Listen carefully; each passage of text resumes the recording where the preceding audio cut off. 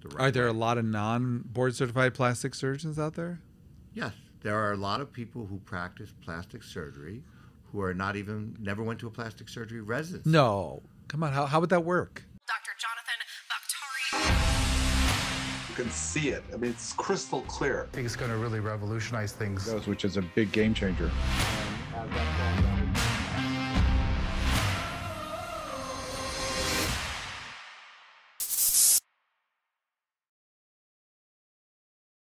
Hi, welcome back to another episode of Baktari MD. Hi, I'm Dr. Jonathan Baktari, and today we're going to be talking about plastic surgery and more specifically breast implants and breast augmentation.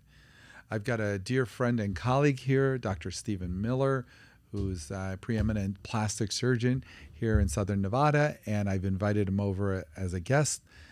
We have a lot to go through. I think it's going to be a lot of great information for anyone who's thinking about having a breast augmentation and the pros and cons and some of the amazing benefits. And so I'm going to start off with Dr. Miller. I'm going to let him introduce himself, tell us a little about his background and what his current practice is like. Dr. Miller, Steve, welcome to the show. Tell us more about you, and I know everything, but go ahead and tell our audience. Well, Jonathan, thanks for having me here. I appreciate the chance to get to speak with you and explain to your audience all about plastic surgery I love it. and implants. So I am originally from New York. I went to NYU Medical School. From NYU Medical School, I went out to Dallas, Texas, and trained at Baylor in general surgery. I did 3 years there, and then I went to Kansas City and completed my plastic surgery program. In 2000, I came to Las Vegas. I've been in practice now for 21 years. Wow. And my practice is all cosmetic practice, and a large portion of my practice is breast implants. Wow. 21 years. So you have seen it all. I've seen a lot. Okay, well, that's one of the reasons I wanted to have you on, because I think one of the things is that besides just going through the pros and cons of the surgery, and also it's just to give the satellite perspective of how things have evolved and where things have gone. Now, I know you do a lot of stuff besides the breast aug, but let's start with there. But let's start about the plastic surgery as a practice. What attracted you to plastic surgery when you were just starting out and trying to pick a residency? And Well, my story is kind of unique Okay. because I first went into banking, went back, and decided to go into medicine. So I went back to college, did my pre-med courses in Wow. 1 year. A big influencer for me to do that was my cousin who practiced plastic surgery, Dr. Barry Markman. He was a plastic surgeon here in Right. Vegas. And from the day I started medical school, I knew I wanted to practice plastic surgery Wow. and to be in Vegas. Those beliefs were confirmed once I started my surgical rotations. I love surgery, and I always had an involvement with plastic surgery because I was often in Vegas at my cousin's practice Wow. on vacations. Wow. So I really understood what was involved with plastic surgery, and to me it was just intriguing Yeah. to be able to make a difference for people on how they feel. Right. So you really knew what you were getting yourself into. It wasn't like, oh, I wonder what it's going to be like. You really had more than I think most medical students. Your eyes were kind of wide open. Well, so most medical students go into medical school and they're told to keep an open mind. They go through Right. the rotations. Right.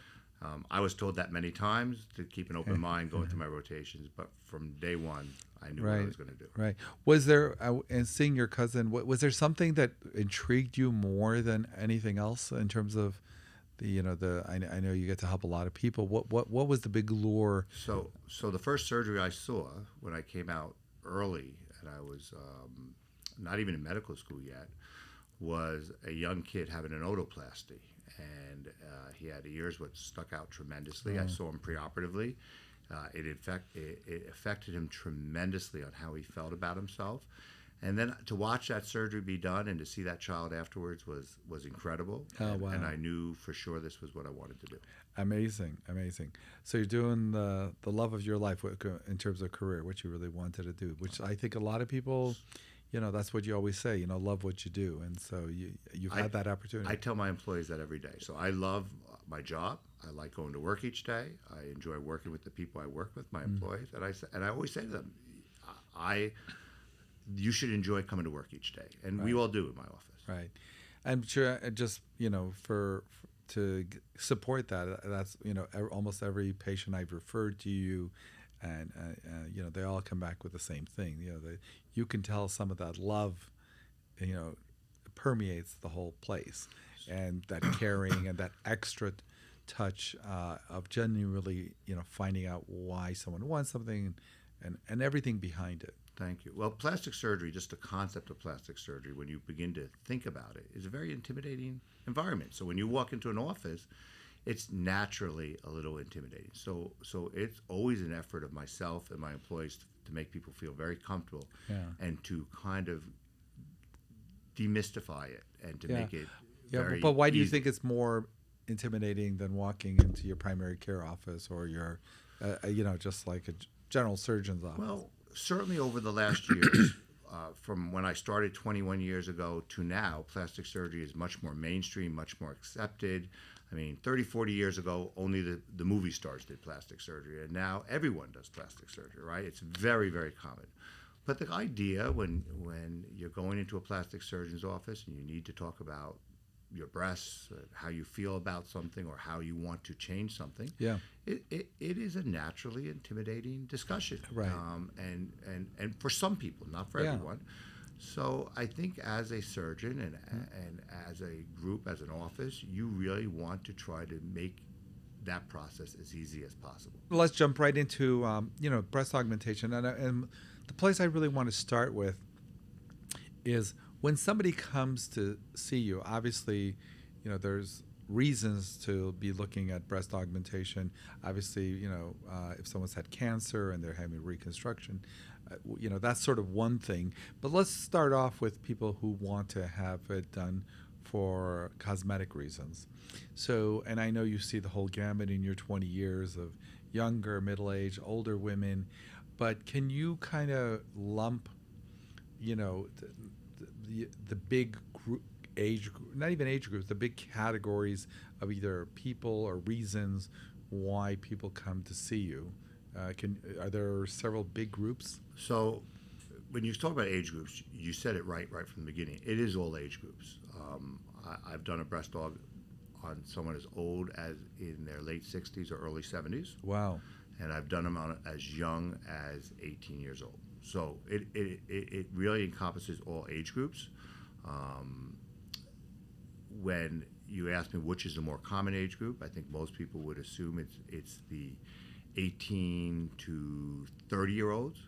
I think in my practice, I have more of the 25 to 35-year-olds, someone who's had 2 children, they're done having children, they're not happy with how their breasts look post-pregnancy, and they want to improve them. Now, I also have the younger patient, which I think you would have expected. Right. I would have expected, somebody who's younger and maybe still single, but you're saying you're actually seeing more. So as my practice has evolved, I think early on I had more of that, but I have both, to be honest with you. And maybe it's close to equal. I have the ones who've had children, their bodies have changed, and they want to improve it. And I have the young women who who may or may not be single, who want to increase their breast size. So let me ask you a question: when a patient comes to see you, just because they're potentially having surgery, do you feel a need to fully understand their motives clearly? And in other words, if somebody wants to buy a new car, they don't have to explain to the dealership why they need this car. They're just like, I want that car. But when they come to you and say, hey, I want to have, actually any plastic surgery, do you feel it's your duty to make sure they're having it for the, potentially not for the wrong reasons, which we can, speculate about, or the right reasons? How deep do you go into that motive? You try to listen to people and you try to understand why they may be thinking it. I think you cannot really give every person the first degree on why they're doing this, and to push them very hard. I think you would have no patience. So I think you have to listen. A lot of what I do is listen to try to understand and to try to give fair, honest advice on whether or not this surgery is right for them. There are certain red flags. If you have a patient who's 42 years old and this is a 20th cosmetic procedure, and it's every 6 months or a year, this person may have body dysmorphic syndrome, and this may not be a good candidate for surgery. So certainly you try to understand the motives, but I don't know with anything you could ever completely understand someone's motives. But you make an attempt. And so let's talk about some of the common reasons. Like you mentioned, somebody who's had 2 kids. So that's one. What are some of the more common reasons people come to you? Obviously, it's cosmetic, but what are, can you put them in different categories of Well, I think the first category is what you just mentioned, right? And I think that's extremely common. The other category is someone just wants their breast to be larger, and that could be for all different reasons. They feel better about having a larger breast. They want their clothes to fit differently, and you would think, as you said, it was only the younger women, but I had a 70-year-old woman, probably 12, 14 years ago, who was very embarrassed when a silicone fake implant fell out when she was at a dance, and decided she wanted her breast to be larger because she wants her clothes to fit the way they want to fit. And that was a difficult decision. I made that patient get medical clearance. I actually had that patient spend the night overnight at a recovery center. But she was 70 going on 50, and you can't always judge someone by their age, by their chronological age. Okay, so let's just say someone comes to your office and they don't know anything about breast implants. They just know that they're looking into it. They want to understand what their options are, and they want to understand what the pros and cons, the risk, and the, of course, the benefits of how they might look. So do you have a sort of like a standard, I mean, you obviously listen to people, but walk me through that initial visit. Hi, this is Dr. Baktari. Sorry to interrupt, but I just want to let you know the reason we created this channel was to bring you really one-of-a-kind inside information on healthcare works, information you're not going to find anywhere else. And we want to continue to bring you this kind of content. So please help us grow. It really helps if you would subscribe, like, and add comments. Add comments about what you're viewing, add comments about what you would like to see in the future, and we'll try to bring that information to you. Again, we really want to be the source where you get information you cannot find anywhere else. Information that you're watching currently on this video, is really rare, and we want to continue to promote and grow it. So we really need your help. Please like, subscribe, and comment. Thank you so much. Be well. 20 years ago, the internet wasn't as popular. People weren't on constantly searching. But now people come in with a lot of preconceived thought processes, right? Because they've done research. Got it. So it's very common to see research about breast implants. People come in with things already on their mind, as well as it's not unusual that a patient has seen multiple consults. So you may not be their first consult. You may be their second or third consult. But with the assumption that I always make the assumption when a patient comes in that they know nothing about implants. Okay. So that I'm not missing something. So a patient comes into my office, comes in the room, my employee, my medical assistant or nurse, or myself will do a medical history. We want to make sure that it's medically safe to have a surgical procedure. Okay, got that. Once we've done the medical history, we're going to sit down and we're going to say to the patient that we're going to have 2 parts to this consult. One part is to explain the surgical decisions that you and I will make together. The next part is for me to get a better understanding on what you want to achieve, and for me to be fair with you based on what your breasts look like now, Right. what I can achieve. And we're going to accomplish this in 2 ways. Okay. One way is after I examine you, we are going to try implants on. And we're going to put them in a sports bra and have you put a t-shirt on, a tight t-shirt, and let you understand how that size increase will look on your body. Wow. The I don't think second- most people know that they go through absolutely. and how accurate is that once they get? I mean, how close do you get with that strategy? It's relatively close. So if you think about putting an implant over breast tissue, depending upon how much breast tissue someone has, the overall volume will be the same, but the projection may be slightly different because it's sitting on top of something. But we have actual real sizers would actually cup the breast to give even a better understanding. Okay, so they tried it could on. be pretty good. Okay, so they tried on. What else? So the most difficult decision they're always trying is what size to go. So that helps a lot, right? The next thing is trying to show through a picture album breasts that look similar to theirs with a similar size implant that you're Right. trying to put in, Right. so they can have a realistic expectation of what to expect. Right.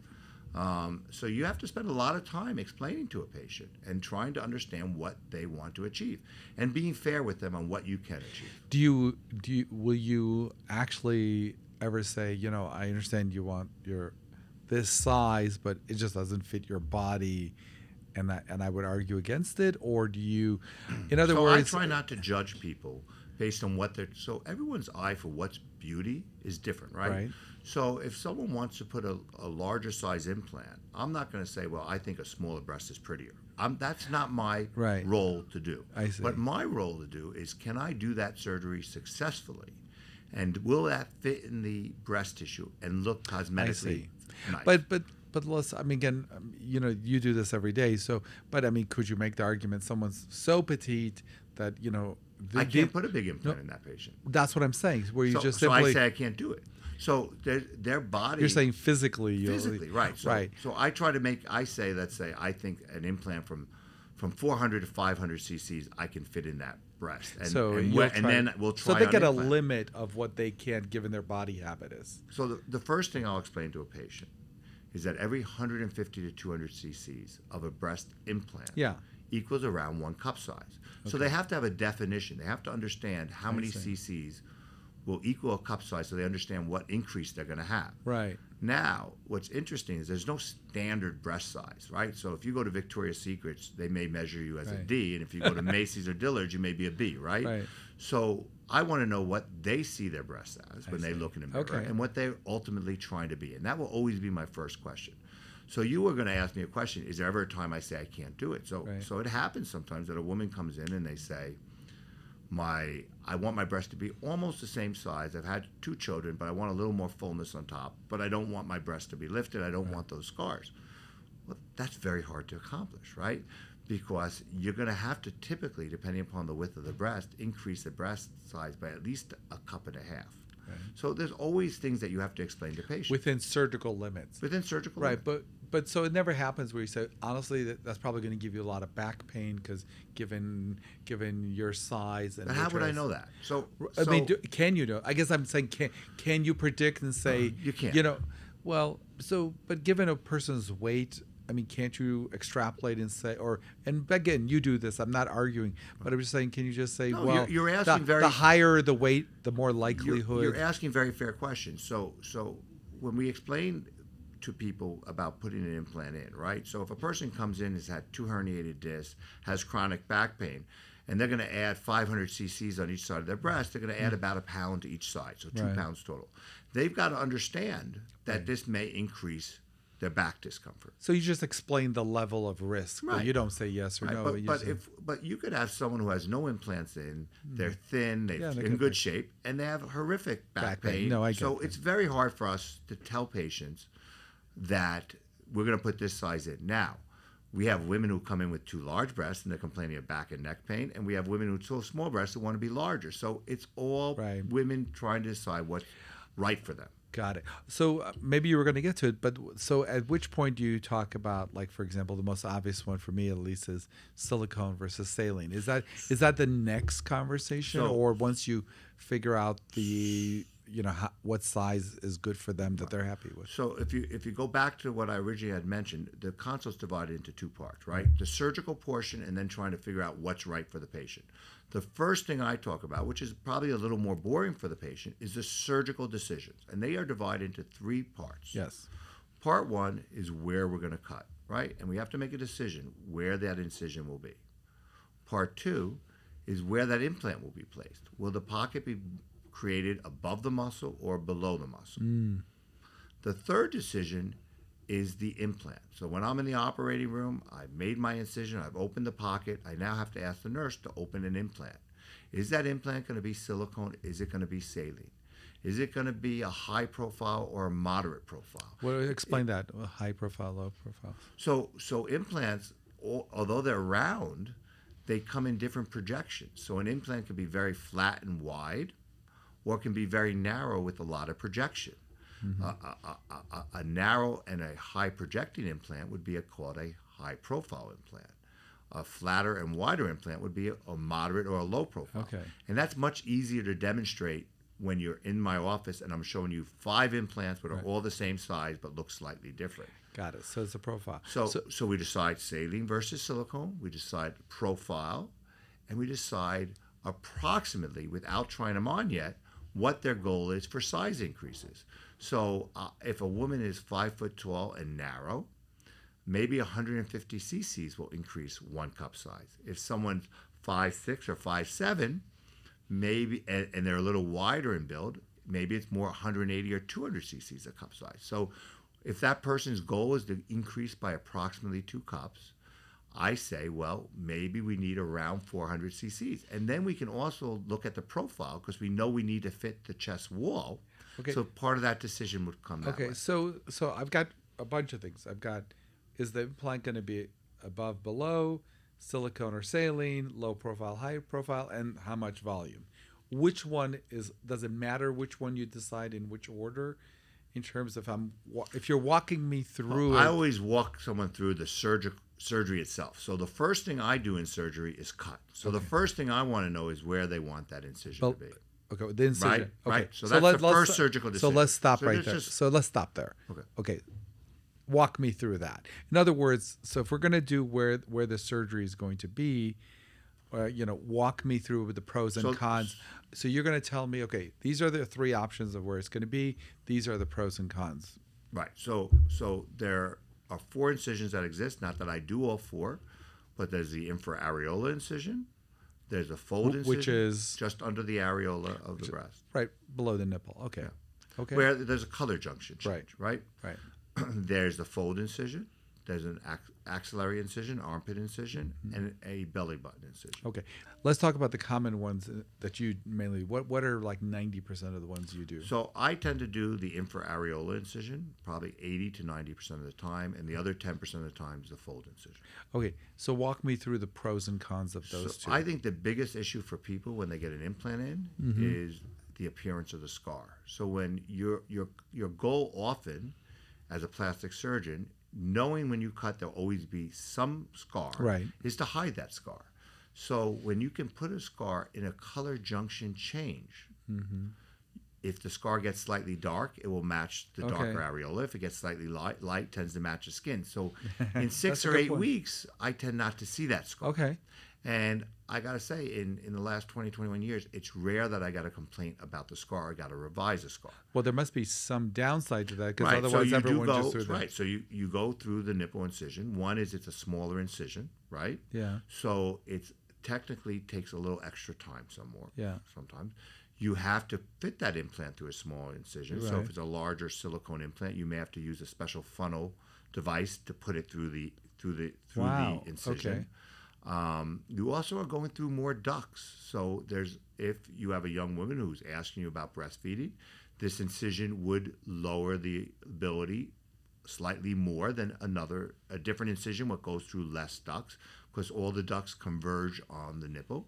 But in my experience, a lot of women, if they were able to breastfeed prior, often they're able to breastfeed after. But certainly if they were just on the edge, we may tip them over where they can no longer Well, but breastfeed. how about if they're single and they haven't breastfed yet? Well, how do you walk them through that decision? Well, Jonathan, so even if they're single and they haven't breastfed yet, as a physician, there's a percentage of them who will never be able to breastfeed, right? So we don't know that. So when we discuss it, we go through that and how important that is for the woman, right? So if they say that, so of course it's a lot of listening, right? So if I have a patient and they say they absolutely want to minimize the risk of affecting the ducts and being able to breastfeed, maybe a fold incision would be better. Or maybe even going to another plastic surgeon and having it through the belly button or the armpit where they may go through no ducts. And okay, so I get that.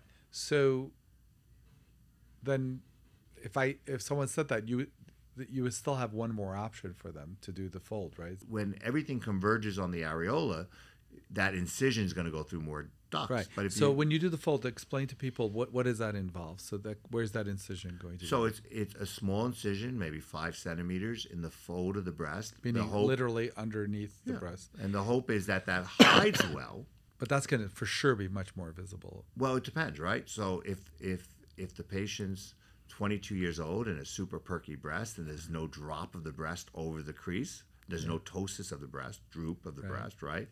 Then yes, it's going to show. And to me, that's not a very pretty scar, Right. because it may get dark or light. Now, hopefully over time it will fade. But if a person has a breast and I use the word ptosis, it's a droop to their breast, that scar may hide very well. So of course it's a decision-making process. Okay. So, by the way, why don't you do the other two, which is, you said, go from the belly and from the arm? So it's always been my belief that, when you put an implant in, you want to develop that pocket so that it sits right. When you're that far away from the cleavage and from the surgical area that you're operating on, I think it's a greater risk of poor placement of the implant. So a lot of your experience, though, I'm sure plastic surgeons have data and studies.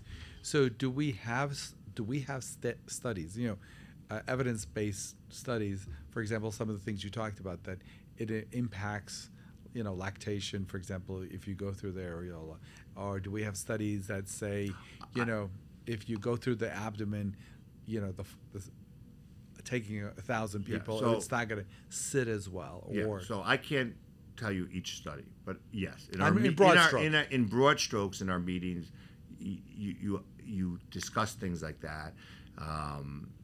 The belly button incision would mainly obviously be for a saline implant, because you couldn't push a silicone implant all the way up through there. It certainly would involve a lot of trauma going through the soft tissue to get to the breast. And I think it would be common sense that in order to create a pocket which is round in the cleavage, that when the breast gets pushed in or you wear a nice outfit, if you're not right there, it's going to be a little more difficult. Now, there are surgeons who maybe do hundreds of them a year who have gotten to the point that they are that good at it, that they feel comfortable that they could get good placement. So are there surgeons that, like you're suggesting, like almost exclusively, or they're known for that, or does... So in this town, I don't know anyone who's doing belly button incisions, right?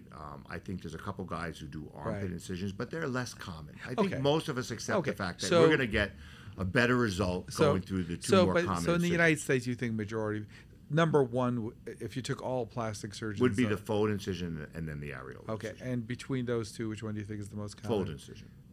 Really? But I would think in Vegas, it may be the areola incision. So I think I get the surgical incision. So what is the next? Is it saline silicone? Is that the next step is deciding whether to go over the muscle or under the muscle. Okay. So let's talk about the pros and cons of that. So when you go under the muscle, the breast will sit a little higher. By the way, just so we know, under the muscle, you mean under the pectoralis muscle. Okay, got it. Sorry. So we put an implant under the pec muscle. So that implant would sit high because the pec muscle sits higher. Okay. So as long as a breast is perky, you can put a breast implant under the muscle.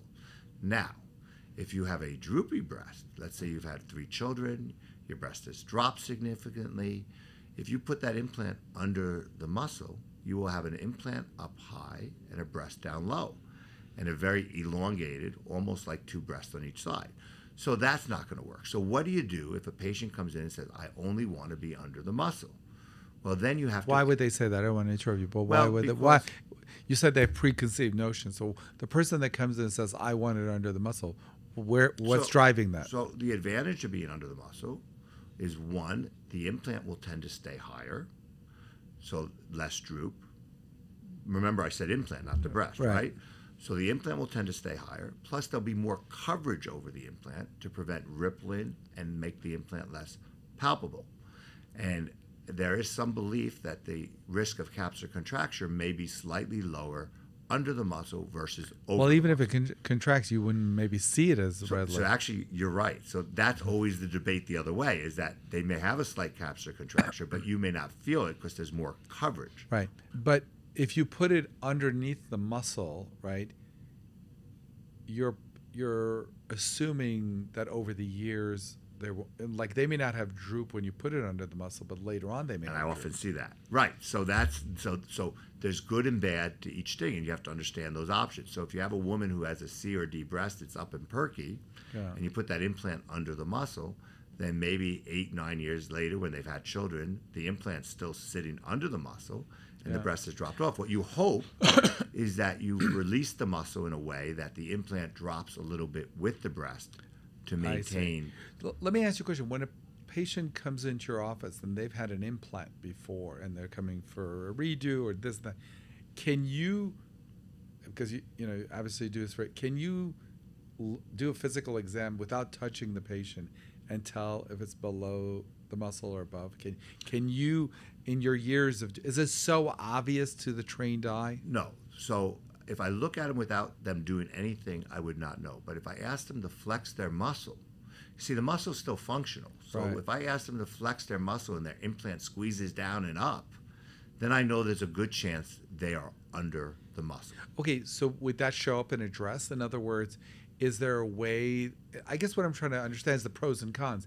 Is there a way that, you know, someone says, I want it to be really natural, so if I accidentally lift up my arms and flex my chest and I'm wearing who would be the one, which group of women would be bothered a lot by them flexing their muscle and having an implant underneath? Those would be professional weightlifters, right? Okay. So a professional weightlifter who performs doesn't have a lot of breast tissue because they're very muscular and thinned down. Right. Yet if you put their implant under their muscle, they're very pec strong. Right. You may weaken their muscle by the release, and when they're on stage and they flex, their breast is going to look a little strange. Right. Okay. They often choose to go above the muscle. Got it. But your average in shape, your average in shape 30-year-old, person, unless they're flexing the muscle or they get a flexion deformity. So sometimes when the muscle's released in a way and they flex, it causes an extra crease on the breast. But I would imagine under the muscle, under the pec muscle, you don't have to worry about the lactation issues. I'm trying to figure out the pros of it. Well, let's talk about the pros. So I said there'll be more tissue coverage. I said it will hold the implant better, right? So if you put a breast implant above the muscle, the chance of it drooping quicker would be because of the weight within the breast tissue. Right. You'll get better mammograms because you have a separation between the muscle and the implant and the actual breast tissue. Okay. So when the person goes for a mammogram, that interface, right, where the breast tissue meets the muscle will be clearer because it's under the muscle. No, I get it. So under the muscle, better mammogram, better breastfeeding? Well, I didn't say breastfeeding. You said breastfeeding. No. I don't think it will change breastfeeding. But you're not going through all that duct tissue. Well, if you make the incision of the fold or you make the incision in the nipple, you're going to go through the areola incision. You're going to go through the exact same amount of breast tissue to reach the muscle. I see. You still got to get to the muscle to put the implant. So how are you going to get under the pec muscle? And I don't want to get too involved surgically. How do you get, even if you're going through the areola, how do you get it under the pec muscle? Underneath the pec muscle where it attaches to the chest wall, or we go through the pec muscle and make an incision. And you actually make an incision in the pec. Wow. And is that more often the case where you make an incision in the pec muscle? There's different techniques. So each plastic surgeons can do it all different ways. Got it. What's the most common? I think the most common still would be to go down to the inferior border and release the muscle and then place the implant underneath. But I think it depends. So if you're going from the fold, that would certainly be the way you do it. If you're going from the nipple, you may go directly through the back muscle and then open it up. Maybe because I'm a physician, I'm asking all these sort of granular. Do patients ask this level of granular? Not to this deep. No, I don't mean like. Deep. But so they don't ask you, how are you going to get underneath that muscle?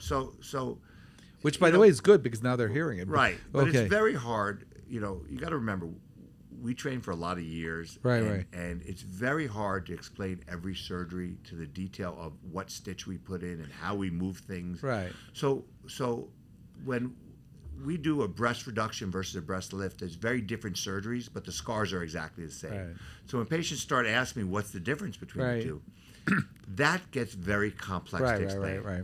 Okay, I get it. So I think we got that. We got they have to figure out if it's going to be above or below the pec muscle. What is the next thing? So the next thing is I would show them a silicone implant and a saline implant. Oh, perfect. You know, I've been waiting to get this because I think everyone wants to. This is usually where we spend the most amount of Really? time, right? That's so interesting. All right, so walk me through it. I'm a new patient. So I now burned my they've wife, made whatever. they've made their decision for incisions. They've made their decisions above or below the muscle. The next decision is what are we going to use, and we're going to decide between a silicone and a saline. I'm going to let them feel it. So I have them on my counter. Right. They put the silicone implant in their hand. They put the saline implant. And they feel them both. Okay. If they're with a partner or significant other, I have them feel it. By the way, how often, just as long as you sidetrack, how often does that happen? Someone comes alone or with their significant other? Taking all comers. So I the would last say 100 people you it's saw. 70% of the time, someone's at least bringing someone with them. Whether Really? it's their family member, their sister, Right. their friend, or their A husband. support system. A support system. And how often is that support system a significant other? I would say more times than not. It's a significant other. Otherwise, it could be a relative, family, a friend who's had the surgery. Okay, so go ahead. So you get them to feel both, and then what happens? They feel both implants, and usually they'll say the silicone implant feels better. Right? Most people, Okay. it's a thicker, more viscous, feels more like Right. real breast tissue. Okay. All right. Then I'll usually hold the implants up and let it kind of dangle, and I'll show them that the silicone implants tend to ripple a little less than the saline implant. So it is at times when breast tissue is thinner, you can sometimes see imperfections of implants. So sometimes a woman may have an implant and they have a slight ripple upper pole or in the cleavage area. So one of the reasons sometimes patient may also choose silicone, not just for feel, is because it may ripple a little less. So we have two advantages. Okay. Right? They also come in more profiles, so they're able to have a little more choice on size. Remember when we The discussed silicone. earlier? Silicone. And they have more profiles because it forms. You can form because the saline is more less viscous. I think over the last 10 or 15 years, companies have significantly invested more money into designing silicone implants. So saline implants have changed very little in the last 15 years. So saline implants I'm using today is no different for the most part than the ones I was using in 2001, 2002, 2003.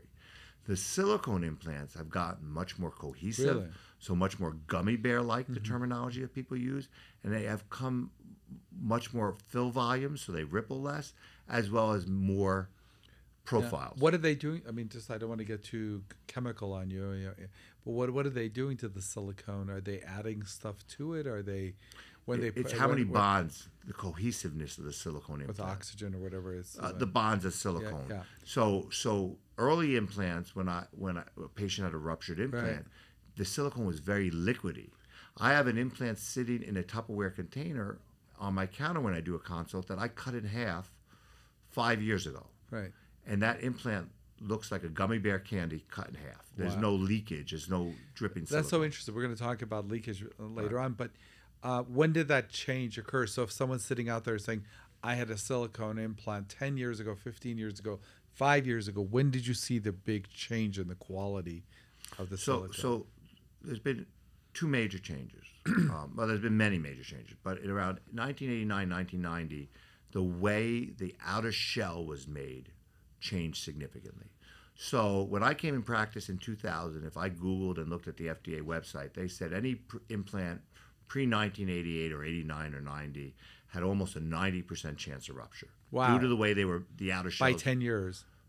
Well, no. So I was so I guess 11, 12 years in, because I started practicing in 2000, right? So there was a pretty high rupture rate at that point for those implants, 1988, 89. Due to the way the shells were manufactured. Now, the shells are manufactured differently, so the rupture rates are lower. The other major change is the cohesiveness of silicone. So when I go and I take out a very old implant on someone and it's broken, it is like liquid silicone. Wow. It's very messy. I change my gloves multiple Wow. times. It's sticky. It's messy. The newer implants are much more cohesive. When you say newer, though, I was trying to get to, like, when do you think, so if I came to you and said, well, this person had an implant When do you start thinking I'm going to be dealing with the old implants? What year? Well, implant. So you got to remember, silicone implants were taken off the market in 1992, reintroduced in 2006. Right. But the implant companies were gearing up for that reintroduction. So in 2006, they started doing a lot of studies with these more cohesive implants. Initially, more on the shaped implants, the gummy bear. So since they've come back in 2006, you think they're not more? Not exactly. So Okay. so probably now in the last 7 or 8 years, 7-8 years. it's been more these more gummy bear like implants. But you still could have someone who were in certain studies early on in 2006. Right, but the bulk of them were in the last 7-8 years. You think? Am I Right. putting those in? Yes, and you got to also remember different implant companies came out earlier with the more cohesive implants. Okay, so getting back to the choice then. So we're talking about some of the pros. It looks more natural, the silicone, and if it ruptures, it's not as bad as before. So still explain to me. So when would someone choose saline, and despite all that? So the first thing to say is, in the opinion of the Plastic Surgery Society and most plastic surgeons, both implants are safe, saline or silicone. Right. The question becomes, what do you prioritize? So a person knows the advantage of silicone, what we discussed, versus the understanding that no implants are lifetime devices. They will all eventually break. As they get older, the chance of them breaking goes up. With a saline implant, when they break, you know it. With a silicone implant, when they break, you don't know it. It's considered a silent rupture. So it's how important, how uncomfortable a patient is with that concept of not knowing when an implant may break. Now, the FDA gives recommendations. They recommend with a silicone implant an MRI after 3 years and every other year, and that you prophylactically change them out at some point. Now, if you're 23, 24 years old and you're getting a silicone implant, you may have multiple surgeries in a lifetime for changing them out. With a saline implant, when they break, you know it, and there's no reason to change it unless you have a problem. Okay. But we know eventually they will all break. So, like out of the last 100 breast implants you've done, what percent, roughly, was silicone and what percent do you think was saline? So I think more and more people are trending towards silicone. So I think in the U.S., it's probably 70, 80% silicone. In Europe, it's maybe 90, 95% silicone. In my practice, when I go through that full explanation, trying to be unbiased in their decision-making process, I'm probably 60, 65% silicone at this point and 35, 40% saline. The people that opt for saline, is it 100% from the rupture? Because I also hear you have to, potentially, if you're going to follow the rules, get an MRI every 2 to 3 years, for sure have it removed after 10 years. How much is the decision when people pick saline from the rupture aspect of it? They'll be easier to detect versus also the headache of having MRIs and, for sure having it replaced roughly around 10 years. What pushes people towards saline? Is it a combination of all that, or is the breaking the main issue that I think it's a combination. So, if you think about the saline implant, if it breaks, so we didn't get completely into it. If it breaks, right, it's a drink of water. It's a saltwater solution. It's saline. It's what's in your body. So there's no potential consequences to it breaking, and you know that it is broken. So the healthiness, okay. Right? But if a silicone implant breaks, we hope the breakage, we now know it's more gummy, it's less liquidy. Your body forms a wall around the implant, so there's a secondary wall. But if that silicone was to get into the breast tissue, we don't think it necessarily causes cancer or autoimmune disease, but it can cause lumps and bumps and require future biopsies. So all those potential issues weigh. So the patient has to make an informed decision. So when you explain everything, they decide, well, I want a more natural feeling breast, but looks more real. The implant's considered safe. The risks are relatively low. I'll go with silicone. Or I want to feel very comfortable, very safe, know there's very little potential issues, and go with saline. Do you find that younger patients tend more for one, and like some in their 20s, do you think they'll go more for silicone, as a percentage versus some in their 40s or 50s, or is it like? So I'm going to tell you an interesting thing. Sure. Which I didn't mention. So believe it or not, the FDA has different age categories for these implants. So to have a saline implant, you can be 18. To have a silicone implant, you have to be 22. Why is that? It makes no sense to me. But I mean, what's their thinking? Per the FDA, they feel you may I know. be- I know so the FDA. I have to assume that the decision-making process says there's a little more thinking that goes with silicone. So they want a little more maturity of the patient I see. to make an informed decision. That would be my guess. Sort of like some states changing that drinking limit to 21 or something. Just Right. So this is the FDA has made this decision. So you could not give a 19-year-old Unless they had a breast deformity. For Deformity cosmetic reasons, But though. for, I would now imagine- there's a second reason why some of the younger people may do saline. Mm-hmm. They're cheaper. They're not as expensive. So I see. their person's financial means may play a role in the decision-making process. how much? I mean, as a percentage, like it's So like half, a difference half in, off. No, it's not half off, but it's around $1,100 cheaper to use a saline implant versus Right. silicone implant. Do you have a?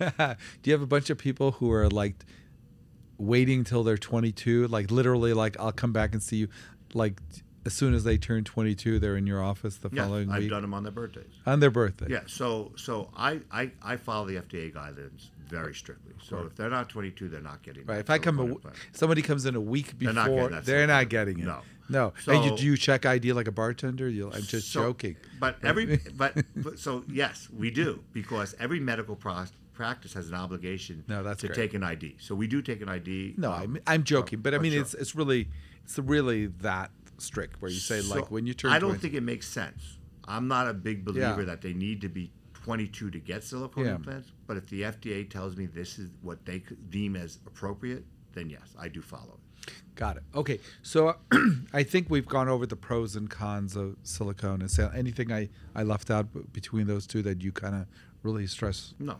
I think you got. I think so. After that is asked to the patient, Yeah.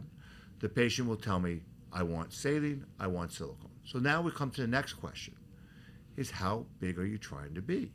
So that involves two things: how big do you consider your breast now, and what cup would you like to be? Right. Okay. It's not how big your bra is; it's what do you see in the mirror, right? So, if someone tells me they're a B breast and they'd like to be a D, I know they want to go up 2 cups. So I'll explain to a patient, as we mentioned earlier in this discussion, that every 150 to 200 cc's equals a cup. size. Right. So after all is that's done, is it then just scheduling the surgery, No, or is no. there anything else involved? So in then is, I think, that part takes 10 minutes. Now the more interesting part of the consult is trying to understand what the patient wants to achieve and being fair with the patient what I can achieve. So the next process would be having the patient change. I step out of the room, I'll come back in the room, I'll look at the differences in their Right. breast. Is one fold lower than the other, one nipple lower than Right. the other. I may take some measurements. Is one breast larger? Right. And then we'll try implants on. And after we try implants on, they'll look at before and after Right. pictures, what are hopefully similar to what their breasts look like now and what size they're liking to go. At that point, I'll answer whatever questions or concerns they have. Someone from my office will go through what the process is if they want to schedule surgery, and they'll make that decision at that point. Okay, so I think I got it. So when all is said and done, I know we talked off air, like, the good news is the vast majority, 90%, or 95% are amazingly happy with their decision 10 years, later, whatever. But having said that, when to someone just kind of contemplating this, when you sit down with them and say, listen, if you're 22, more than likely you're looking, no matter how well things go, you're looking at 5 to 8 surgeries potentially in your life if you're replacing them every year. If it's silicone, Hopefully not every year. I mean, sorry, let's think about it. If you're you're looking at 5 to 10 surgeries if you're replacing them every 10 years. If you're if you're having MRIs, if you do follow the protocol and have MRIs, especially with silicone every 2 to 3 years.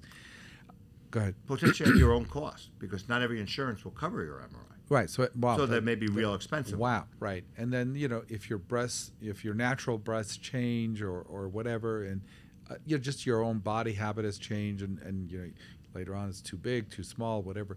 When you factor all that in, do they really clearly see that in front of them and say, despite all that, I think, or do they kind of talk themselves out of that? Because I know you tried to explain it to them. How do they process all of that and then still say, yeah, let's do it? I know you've been at that crossroads. So what does that talk look like? I think for me, I have to be honest with the patient, go through the good and the bad of the surgery, explain how we go about the surgery. Mm-hmm. That next step, is it right for that patient, is their decision. Mm-hmm. So I wait for them to make a decision, and maybe half will want to do it. Half may not schedule with me. I don't know if they schedule with someone else. So I don't know if they were turned off by the surgery or just chose not to use me Really? as the So surgeon. if you see 100 consultations, only half will proceed? I don't know the exact percentage, Right. but I probably about half. I would say for every 10 consults you'll see, 4 probably will schedule surgery. Right. But we don't really understand. Because a lot of people are fact finding. They may not do it now. They may schedule in 2 or 3 years. They're trying to understand if this is right. And I think you hit some real points. There's an upside to surgery. They may be happier with their cosmesis of their breast. They feel more comfortable. They may like the way their clothes fit, but they may not like the downside. Yeah. So it's an informed decision-making process. So if I don't know you and I don't know how good you are and what your practice, of course you could do all that homework, but help me understand, how do you identify a great breast surgeon? Because I think you go to a breast surgeon, they're going to roughly tell you something. What would you tell people? Like what are the sort of red flags or non-red flags or good flags, whatever you want to say? How do you go about analyzing some of that for someone who's never thought about it before? Now they're starting to think about it. So if I was a patient, I'm starting from beginning. The first thing I'd want to know is the people I'm going to see, are they board certified plastic surgeons? I think that means a lot. I think it means they went through the rigors of the proper training to do this the right way. Are there a lot of non-board certified plastic surgeons out there? Yes. There are a lot of people who practice plastic surgery who are never went to a plastic surgery residency. No. Come on. How would that work? Explain that to me. So you can... Could I become a plastic surgeon? Could I do breast augmentations? I'm a physician. You believe it or not, almost any specialty can do any specialty as long as they have a medical license. Right. So the question is, as a pulmonologist, can I prescribe Proventil or right? But yes. that's prescription. But do a surgical. Yes. So we have general surgeons in the country who breast augs. We have OBGYNs doing liposuction. We dentists have that I see. Dentists, is that true? I saw. We have dentists now doing Botox and fillers. It's actually legal in the state of Nevada. I have less of an issue with that. But you want to find someone who didn't do a weekend course. They've done real training and understand how to do these surgeries. And get it. So board certified. Board certification. Okay, what else? Okay. Second thing you'd want to look at, and you always have to look at it with some understanding that it's not everything, is an overall reviews of that physician. Okay. Right? Afterwards, you come in and you talk with that doctor. You should feel comfortable. You should feel that the patients coming in and out of the office while you're there seem happy. Mm-hmm. That patient that physician you feel comfortable. He's competent. He or she is competent in doing that surgery. And you can look at the before and afters and analyze them. So would you say, I don't want to interrupt, but would you say all the things we just went through, now maybe not in detail, but above the pec, but below, all the different things we went through, not in that detail maybe, but would you would want that plastic surgeon to kind of at least touch on all the points we've touched? Well, if a plastic surgeon is so busy that he walks in the room, says hi, and lets someone do the entire consult, and you never got to speak to him, him or her, you would probably not see a lot of that physician post-surgical, right? So you want someone who's going to be, you're investing in this process. You want someone to invest in you, and you want that person to be involved with your care, not just the surgeon. Yeah. Please, you got to remember, the patient's going to walk into that office post-operatively multiple times. They need to feel comfortable, not with just the surgeon, but with the staff. So do you do the whole consultation? Are there practices that send a PA or nurse practitioner? I think there's all types of practices. Right. So one of the things that happens in everything you do, especially in plastic surgery, I'm in my own little world. So I can tell you how I practice. Right. But yes, I get think it. there's all different ways to Right, practice. but I mean, if you're doing a consultation on a patient, you have 20 years of experience literally in the OR doing it. And again, I'm not trying to belittle, other clinicians, but if they're not actually doing the surgery, but they're doing the consultation, I mean, I would imagine that wouldn't be ideal. I'd rather have the person who's been in the OR for 20 years doing the initial consultation. Yeah, so there's all different ways it's done. So there are practices. So to be clear, there are practices where the surgeon is not doing most of the consults. That does really? exist. That does exist. That obviously would allow for slightly more volume because they can be operating for more time. I think in general, it's better to sit with the doctor who's going to eventually operate on you. I think you're just trying to be nice. I'm going to be, look, you don't have to be nice. I can say it. I think you should see the surgeon. I mean, I'm going to tell you from my own experience as being a patient, if I have a knee problem, I honestly, I want to talk to the person who's cutting on me, not anyone else for the initial. Jonathan, this is happening all over medicine, right? So we have PAs involved, and they're good at what they do. No, I get that, but when you're doing plastic surgery, you are better off. Yeah, no, consulting with the I physician. guess I'm going to give you a blowback on that. I love PAs and nurse practitioner. I'm not saying that. I'm saying if you're going in for a surgical procedure, and we're not talking about clinical practice. If you're going for I'm only talking about surgery. I'm saying even in orthopedic surgery, different things. Yeah. There are PAs who are seeing the patient. So I'm going to go on the record and say I'm not a fan of that. I think if you're having surgery, yes, of course it's a follow up and take the bandage off or whatever. If someone's going to cut on you, I like to see the guy or girl. So without overspending time on this, I agree with you. If you could speak to the surgeon, I say that's a plus. Look at the I would want reviews. to understand board certified. What else? How are you going to be treated after your surgery? How would you know that? So I get that question all the time. Is your post-operative visits included? How long are you going to take care of Is it me? included? Yes. So for me, if you're my patient once, you're my patient forever. So Right.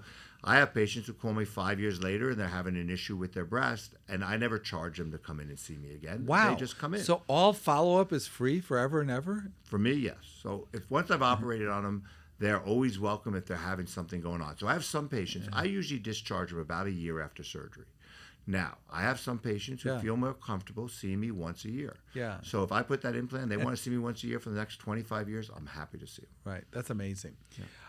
And honestly, that's why I had you on the show. I got to be very frank. I mean, I think people may be wondering why, this topic and why you, because I know that about you, and it's really nice to kind of get some very specific. No, because, one of the cool things about being a physician is you can spot, a diamond in the rough. No, seriously. And I think people watching this can, as I'm extracting those little nuggets, where it shows you what a difference, and people say, well, physicians are good, bad. I think most physicians are good and they want to do the right thing, but there are different levels of, care and expertise. And I think, that's what we're trying to extract here, that you can actually, go up, whatever level you're at, you can probably go up a level or two potentially. Yeah, I know you're being modest, but okay. Well, okay, so what else can they do how will they know what the follow-up is going to be like? Should they be asking? When a patient comes in, they're typically in the waiting room for a little while. They could ask other patients how their experience was. There's all different ways to do it. Often, in our practice, many of our patients are referred in by other patients. So they may have spoken to 2 or 3 of my patients prior to even seeing me. Right. So there's all different ways that a patient credentials that doctor. Is that the right doctor for them? There has to be a little bit of a gestalt. There has to be a feeling that I'm comfortable here.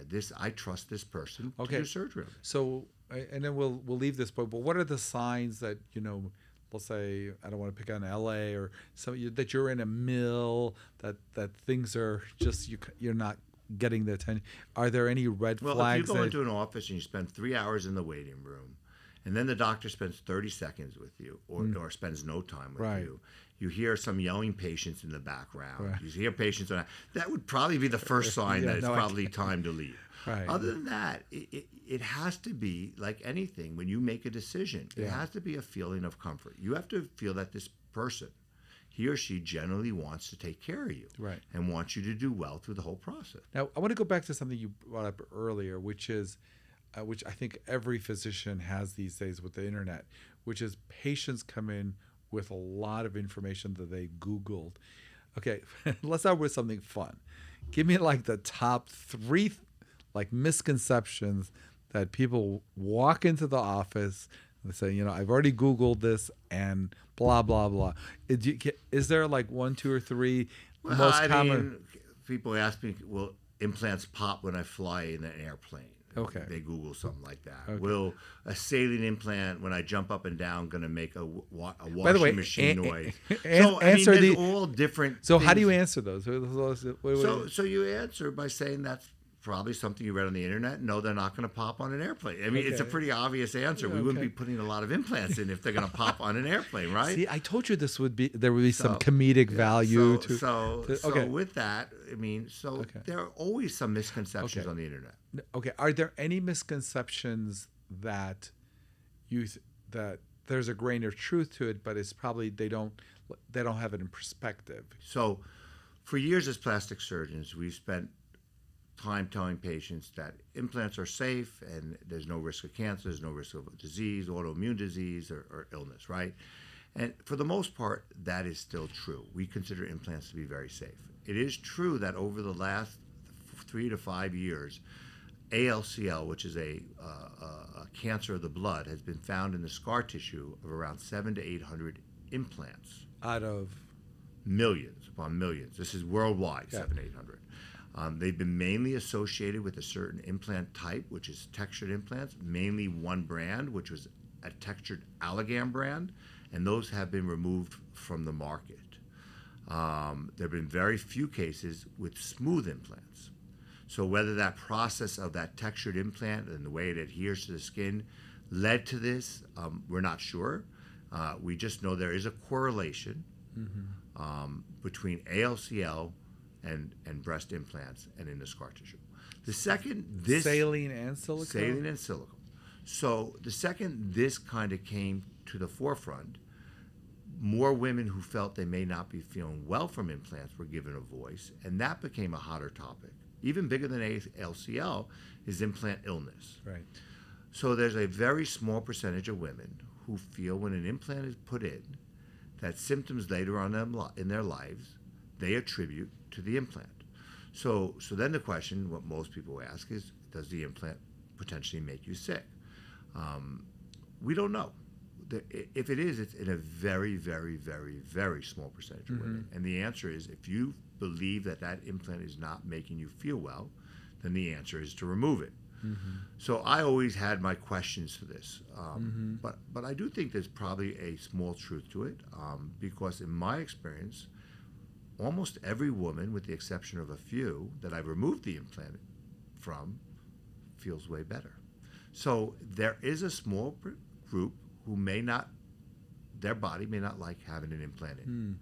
Do I think it causes autoimmune disease? No. Do I think it causes cancer? No. But do I think that maybe the fact that a farm...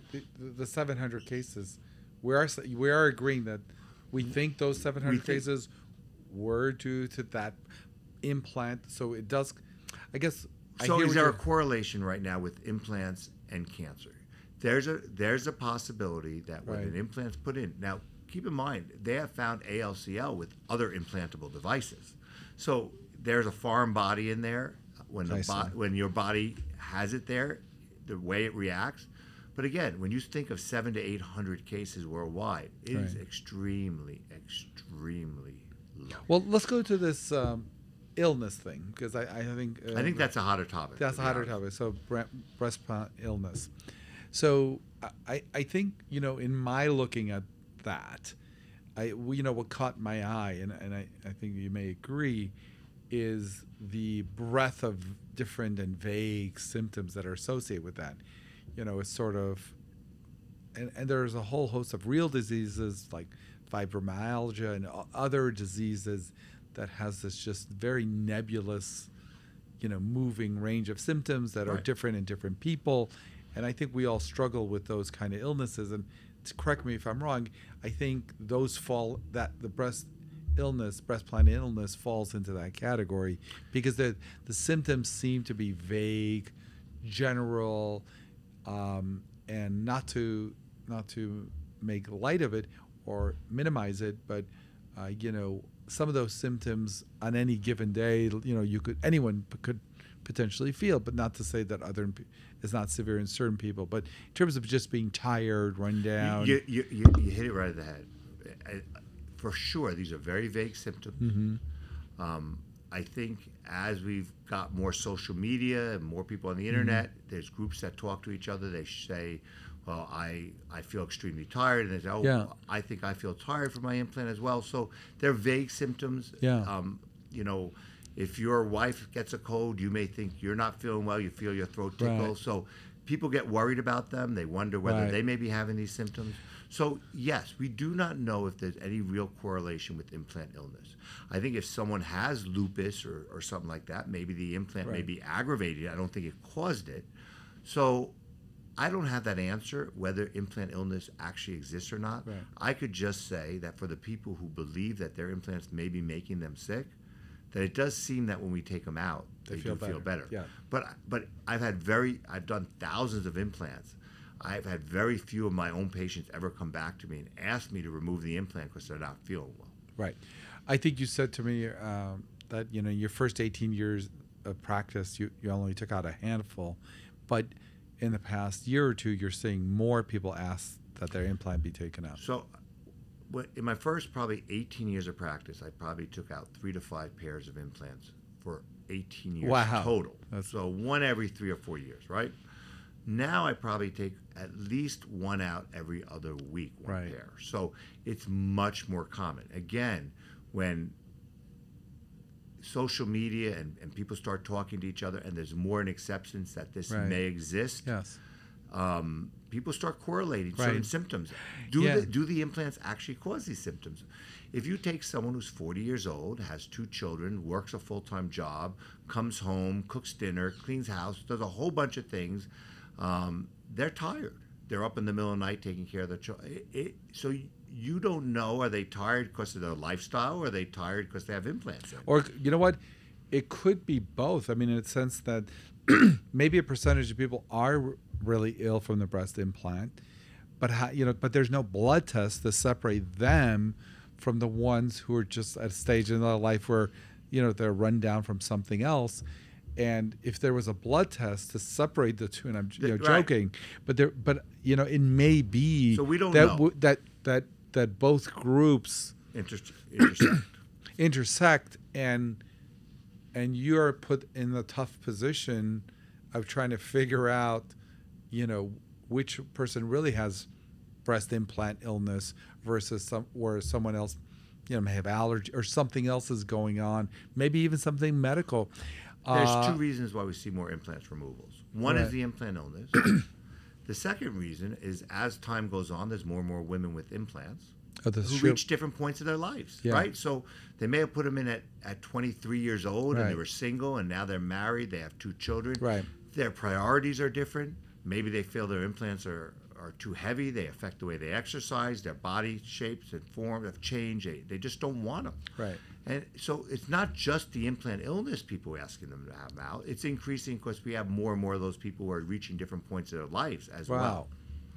So basically, you're saying in your first 18 years, once people got them, for the most part, even as they age and their lifestyle changed, they still stayed with them. And now you're seeing, someone who may have got them at 22, at 42, say, I don't know if I want that. So think about it, Jonathan. Yeah. Implants just came out around 1962. Right. Was the first silicone implants, and very Right. few were done back then, right? Right. So we're getting more and more people as time goes on who has implants. Right. Some people may come in and they may be having an issue, or they want to go big or small, and they change their implant out. Some come in and say, you know what? I've had them for 15 years. I'm done. I loved having them when I had them, but I'm at a different point in my life. Wow. And then the other category may come in and say, I don't feel right, and I don't know if it's the implant, but if there's a chance I may feel better with that implant out, I want to see. Wow. That's amazing. So things have evolved, but you're definitely taking more out than you ever did before. So I'll give you an example of a patient who I took implants out maybe 2-3 years ago. She always had low-grade fever. She's been worked up for a million different things. She had implants in. She was always very happy with the implants. She took the implants out, and she still has low-grade fevers and times where she doesn't feel great. And now she wants the implants put back in. So not every illness can be correlated and associated with the implant. Yeah. But for some people, just getting they've seen multiple doctors for different issues and they've never been able to get an answer. So they're at their wit's end, and their next step is to get that implant out and to see if they feel better. Yeah. Wow. So that's really almost like a last resort for someone like, I don't know what this is, but let's get these out and see what. And of course, when they're speaking to people on the internet who have similar symptoms or similar things, and maybe went through the process, had them removed and feel better, that pushes them over the edge to have them out.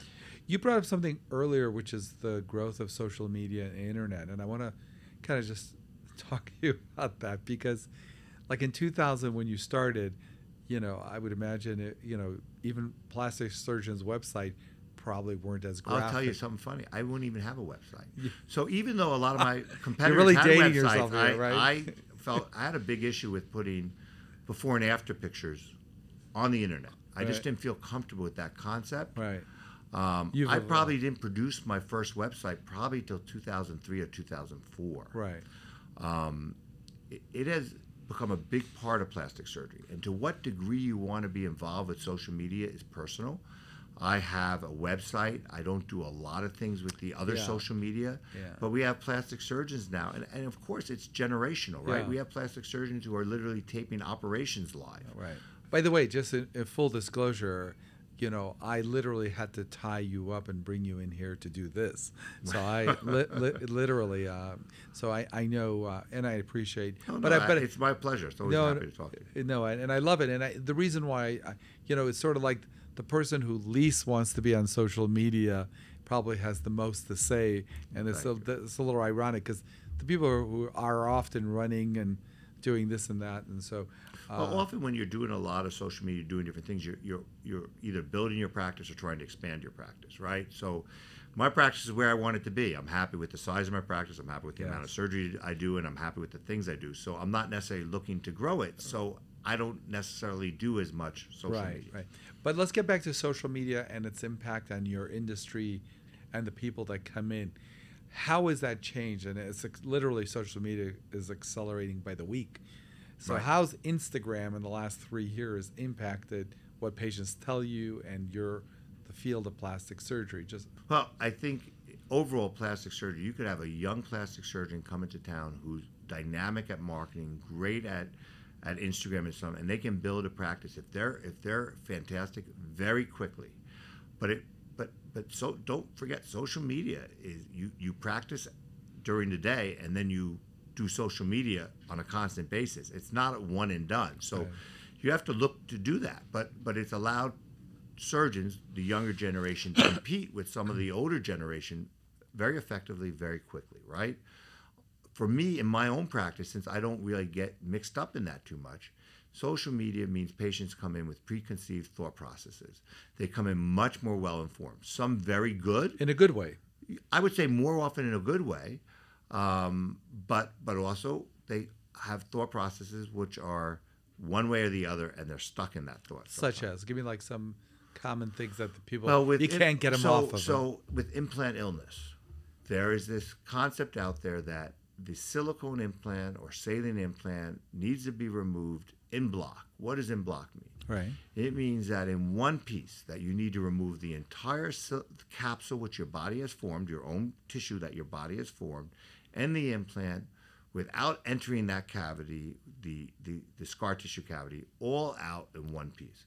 Well, that's fine. I don't have a big issue with it, but the issue becomes on what that patient will look like afterwards, right? So you need a much bigger incision, often the entire fold of the breast or close to the entire fold of the breast. And if you remove all scar tissue and the patient feels adamant that has to happen, there's a higher risk of a potential complication. And the way the breast will look will usually not be as cosmetically nice. So do we create a bunch of breast cripples, sometimes at a very young age, who believe their breasts are causing, their implants are causing them to be sick, whereas there's probably a easier way to take the implants out with less risk and a nicer cosmesis of the breast. So they're stuck on that. Okay, what else do you see that people come in because of social media that they're kind of stuck on, and you have to work with them to kind of get them off? So the concept now that we should go, a half a cup bigger than we really want, because you always want to be larger than you initially choose. That's not true anymore. Early on in my practice, maybe there was some validity to that. Why is it not true? Because plenty of patients I've done surgery on wish they went a little smaller, wish they went a little bigger. It's not just one way nowadays. Yeah. And this concept that you're listening to some random person telling you that you should go 100 cc's more because you should be a half a cup larger because you're going to regret your decision later on is not a good way to think about it. You should really try to make an informed decision at the time. Got it. Well, you kind of touched on one more thing. So let's just talk about the economics of plastic surgery, the industry as a whole, meaning the manufacturers and even plastic surgeons. What drives, when it comes to breast augmentation, to have more done or use more expensive? We talked about like silicone's more expensive. Is that impacting either subconsciously or consciously how the industry moves, or is it just people naturally make a decision?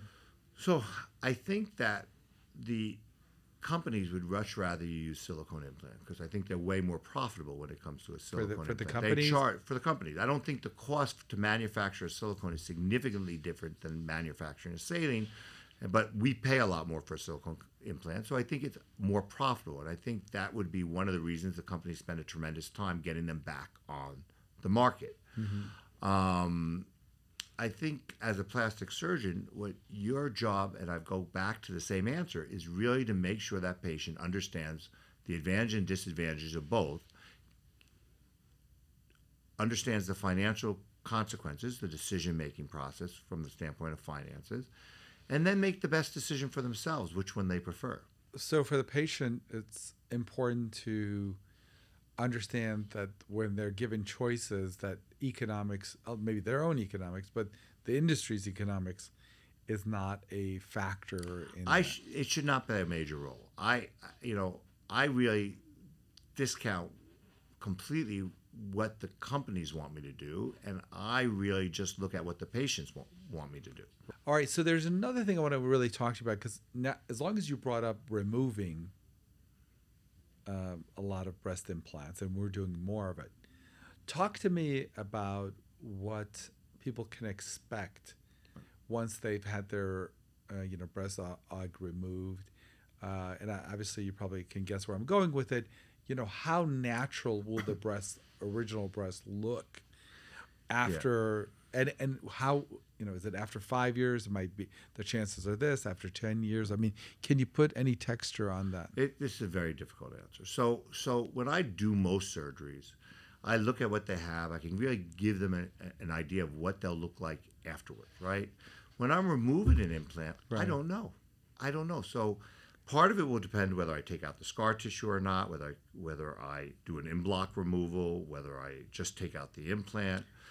So that will all play a role on how the ultimate breast will look. But how that person's body heals will play a role. How big of an implant was in there? How much breast tissue they still have? How long was it? If they have a 700 cc implant in and they were an A cup and they have a thinned out breast tissue, how's that going to look afterwards, right? So we don't always know. We have guesses. So there's options. So when you're going to make a decision, so you make this decision now that you've had implants for this many years, X years, and you've decided it's time to remove them. Well, your surgeon should go with discuss with you the options. One choice is to remove the implant, maybe even replace it with a smaller implant, right? Maybe size was the issue. Another option would be to remove the implant, maybe do a lift right at the time of surgery and try to reshape the breast so it's more cosmetically pleasing. Third option, maybe remove the implant, see what you ultimately have, see how your breast bounces back. And then at that time, maybe 6 months, a year later, after you see exactly what you have, do your lift, which may be a better lift because you actually see how the skin is contracted. Maybe just go over what a lift is, and Right. because maybe I know you mentioned it, but if people don't understand what you're talking about. So breast lifts are relatively common in plastic surgery. Breast drop for all different reasons. Their breasts could be form dropped, or they drop as people gain and lose weight, or after pregnancy. So the goal of a breast lift is to reposition the breast tissue back to where it used to be. And that typically involves scars that can be as small as a small incision over the areola. It could be around the areola, down the vertical portion of the breast, or around the areola, down the vertical portion, and across the fold of the breast, which I think is the most common, and that's called a wise pattern mastopexy. And what % of people that have their implants removed follow up and get a lift? So in my practice, it's very common. I'll advise them. But you got to remember, Jonathan, it depends what their breast looks like when they're coming into me, right? So if they're coming in and the breast is already hanging way, way low, and they have then I know that patient, if they tell me they don't want a supernatural droopy breast, they may want to have a lift right at that time. But again, out of 100, how many? I often advise patients the majority to get the implant out, and get to wait and see what that breast will ultimately look like. Often we get surprised, and they do way better than they think. I see. And I would say probably if I had to put a number on it, I would say 70 to 80% never come back to do a lift later. Wow. So it's only a small fraction. Yeah. So, but it could be argued or debated at either way. There would be some plastic surgeons who would say, well, why put them through this? If you think they're not going to be happy, why not just resolve the issue right then and there and lift the breast? But I do think there's consequences. When you do lifts, it involves a lot of scars.